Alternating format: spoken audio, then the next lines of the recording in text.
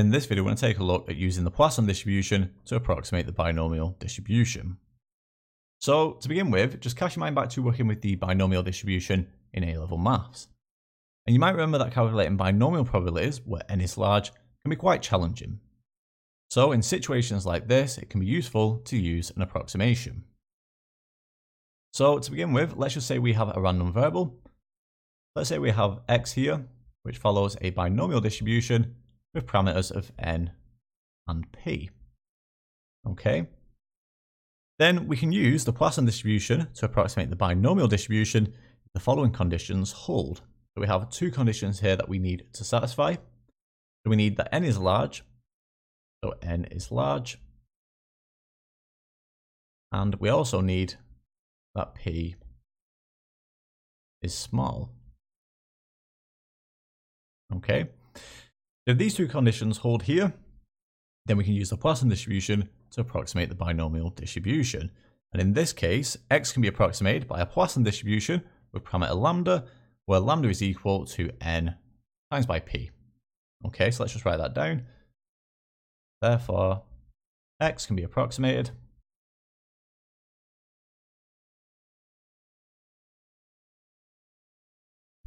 write this down in full here. Like I said, this would now be a Poisson distribution with parameter lambda, where lambda is equal to n times by p. Okay. Now, a very common question here is, what do we define as n being large and p being small? And truthfully, there is no set definition for n being large and p being small. However, it is important to state that the larger the value of n and the smaller the value of p, then the better the approximation will be. Okay. Now, to help illustrate why this approximation works, let's just consider the variance then of a binomial distribution.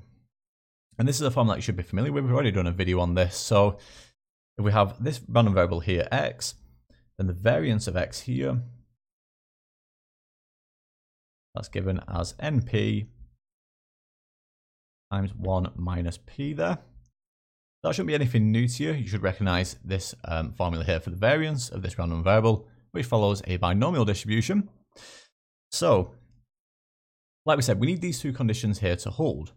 So if p is small, let's just think about this for a moment. And let me use a different color to kind of highlight this here. So if p is small, just highlighting this here, then this 1 minus p here will be very close to 1. Okay, so this will be close to 1.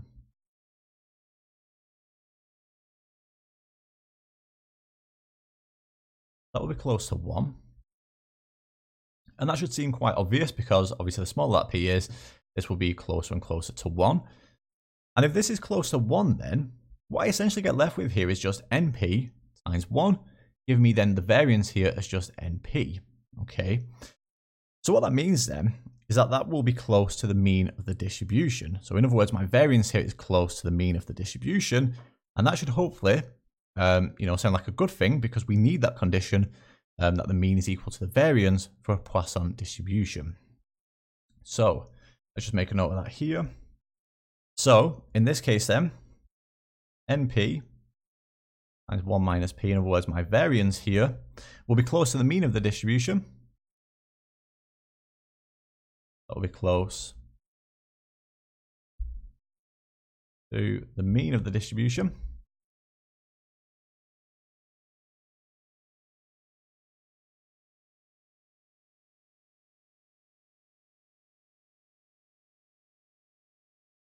Like you can see, that's because of this condition here, p being small.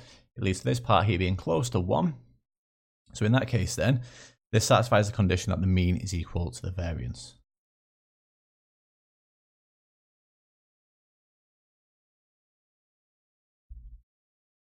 That satisfies the mean being equal to the variance. And that shows us that we can use a Poisson distribution. Okay. This just largely builds on that video a couple ago where we did the the mean and the variance of a Poisson distribution. Same idea here now. Obviously just showing that this is close to 1, this part here, so we just get NP for the variance. Obviously that's just, it's going to be close to the mean of the distribution, and it satisfies this condition. Okay, so we can use the Poisson distribution there. Okay, and there we have it. So the key points here is these bullet points here. So you need these two conditions: n is large, p is small. In that case, then we can use the approximation. This bit here underneath, this is just a bit of intuition as to why the approximation actually works. You're not going to be asked to prove why it works or anything like that, but just to kind of help illustrate the idea and reasoning. So that's everything that we need here now to get started. So let's take a look now at some practice questions here, while using the Poisson distribution to approximate the binomial distribution. Starting off with question 1 here then, where we have the random variable x which follows a binomial distribution such that x has parameters of 240 and 0.01. So for the first part here, part A, we're asked to find the probability that x is equal to 3. So for part A then, simply calculating this probability here for the binomial distribution should be nice and straightforward. This is essentially an A-level maths part here to this question. So to do this, I'm going to use my calculator to calculate this probability. So I click through distribution, I then click binomial.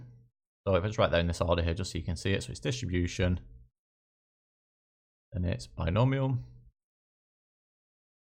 And then in this case, because it's probability that x is equal to 3, it's an exact probability, then it's going to be BPD. Okay. So in this case now, we need to choose a few things. I've got x, number of trials, and p. Well, x is equal to 3. That's the probability that we're looking to find here. So x equals 3. Number of trials, that's n. So that would be 240 here. So n equals 240. And then p is going to be 0.01. If you press enter now, this will give you the correct probability here that we need. So this is for the probability that x is equal to 3. Let's just write this down. Therefore, the probability that x, or a random variable x, is equal to 3. That is 0.21023 significant figures. Okay, so that's to 3 significant figures. And there we have it. So that's the solution there to part A. Hopefully nice and straightforward. So now for part B here, it says briefly explain why a Poisson approximation is valid in this context. So in other words, this is just asking basically, are the two conditions satisfied here? Don't forget the two conditions here that we need is that n is large and that p is small. And in this case, both of those conditions are satisfied. So a Poisson approximation is valid. Let's just write this down. A Poisson approximation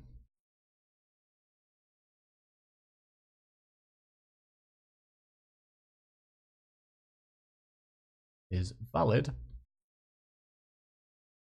And it's valid because n is large. In this case, n equals 240. And p is small. Okay, in this case, p equals 0.01. And that's all we need there for part B. So part B is just testing that you know the two conditions there that we need for the Poisson approximation to be valid. And then for part C, it's asking us to now use the appropriate Poisson approximation to find the probability that x equals 3. So for part C then, I now need to define a new random variable here. So I'm not using x now, I'm going to just use y. So y follows a Poisson distribution now. My parameter here, lambda, well that's equal to np. So n is 240, p is 0.01. So lambda in this case here for C, that's going to be 240 times 0.01. And that would give us 2.4 there. Okay. So my parameter here is 2.4. And now what we're looking to find here is the probability. In this case, it says probability that x equal to 3. I'm now going to change that to y. That's our new random variable here. So it's probably that y is equal to 3. Okay, so I've now defined this using a new random variable. And again, all I'm going to do here now is use my calculator. So again, if I write the order here just so you can see it. So I'll write this underneath. So I go distribution again. So it's distribution, then it's Poisson. Poisson. I'm not spelling that incorrectly, by the way. That's just the way my calculator writes it. So Poisson. And then in this case, again, it's an exact probability. The probability that x equal to 3. It's going to be PPD. So PPD there. And then again, it asks for a few different things. So x here. Well, again, this would be 3 because we're looking for the probability that our random variable x here is equal to 3. So x equals 3. And then we also need mu. So that's the parameter here, lambda, which is 2.4. Now you enter both of these in and then press enter. It gives us the probability here. Now obviously, what you should expect using this approximation, because we're looking for the same probability here as in part A, the answers should be pretty close, okay? And what I get here, if you enter this correctly, is 0.209. And that looks good, right? We've got 0.210 here, and I've now got 0.209. And that's 2 free significant figures as well. Okay, so just use that as a bit of a guide. If you're looking for the exact same probability between two different parts where you then use the approximation, those probabilities should be pretty close. Obviously, they might not be the exact same. It's just an approximation. But like I said, if n is large and p is small, they should be pretty close. Okay, and in this case, like you can see, they're pretty close, so we're happy with that. And there we have it. So that gives us the solution there to question 1. Then look now, one more question here to finish with. We have an electronics company who produce light bulbs. The probability that a light bulb selected at random from the production line being defective is 0.02. And we're also told that a random sample of 200 light bulbs is examined. So for the first part here, part A, we're looking to find the mean and variance of the number of defective light bulbs. So to begin with, let's just define the distribution here that we're working with. If I choose x as my random variable, it doesn't matter which letter we choose, but I'm just going to choose x here to work with. We've got x, and this follows a binomial distribution. So for the parameters now, what's the sample size that we're working with here? Well, we have a random sample of 200 light bulbs, so n equals 200. For my probability now, well, because we're looking at the number of defective light bulbs, the probability that it's defective is 0.02. We'll jot that down there as well. So now, all I'm looking for here is the mean and variance of a binomial distribution. So for the mean here, this is mu. This is equal to n times by p. We've got np there for the mean. In this case, it would be 200 times 0.02. And that would simply give us 4 there for the mean. We now need to find the variance here as well. So for the variance then, again, just using the standard results here, this would be np times by 1 minus p there.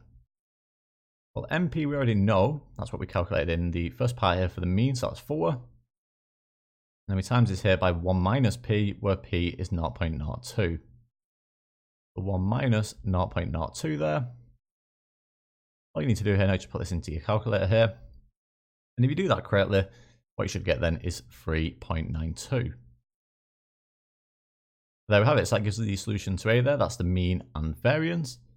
So now for part B here, it says using a Poisson approximation, find the probability that the number of defective light bulbs in the sample will be at most 3. So we're using a Poisson approximation here. And we can use a Poisson approximation because n is large, n is 200, and p is small. Probability here is 0.02. So we can use the Poisson approximation. So if I just define my new random variable here, let's use y. In this case now, y would follow a Poisson distribution. We're now approximating here. And remember, for the mean here of our Poisson distribution, this parameter, this is equal then to n times p, which we already calculated in part A. So that would be 4 here. Okay. So lambda in this case is equal to 4. So now what we're looking for here is this probability. So we're looking for the probability that the number of defective light bulbs in the sample will be at most 3. We need to be able to kind of decipher what that probability will look like. So in this case here, if we're looking for the probability that it will be at most 3, it's the probability then that y is less than or equal to 3. This would be at most 3. Okay.